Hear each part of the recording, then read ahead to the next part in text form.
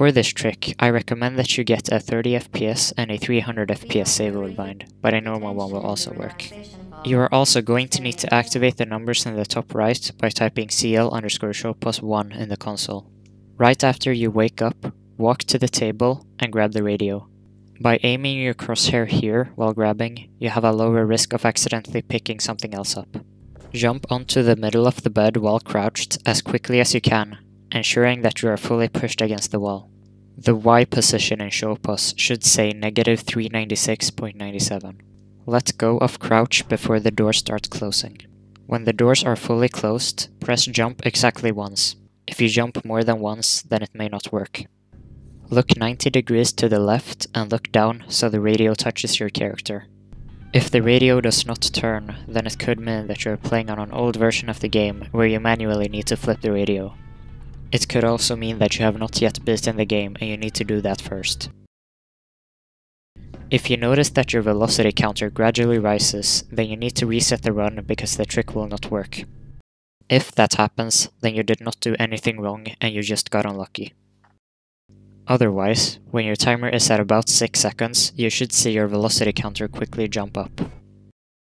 When this happens, you should press your 30 FPS save load bind once, then throw the radio by pressing left click, then start save loading again, making sure that some time passes between each save load. Press your 300 FPS bind when you are through the glass.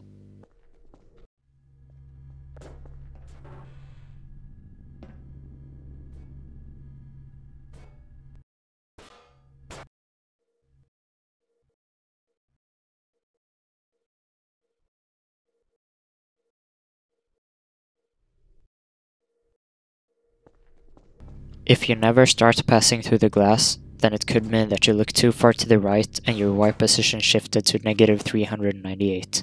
Your Y position should never go above -399. Once you're comfortable with that and want to squeeze more time out of the route, then you can start doing tick perfect save loads instead.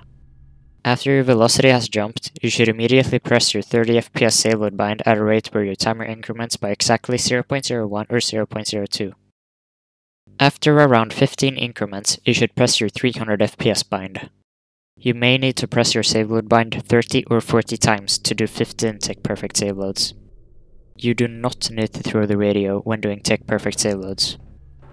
If you need more help with the route, then you should ask in the help channel in the Poodle Speedrunning Discord. Also, if this is your first Poodle tutorial, then make sure to check out the full speedrunning guide document linked in the description.